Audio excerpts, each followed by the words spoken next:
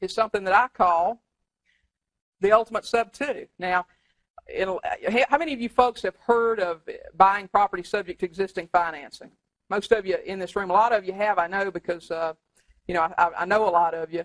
But buying subject to existing financing, for those of you who don't know what it is taking over loans that people already have in place. That's not a formal assumption like a lot of people think. It's just walking in, taking over the payments, and starting to make those payments on a loan someone already else has. Sounds pretty appealing, doesn't it? Not having to qualify with banks, anything like that.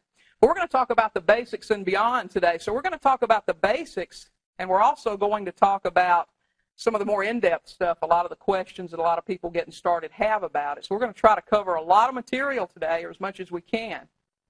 Okay? A few of the things that we're going to cover today is what is subject to. And like I just told you, it's taking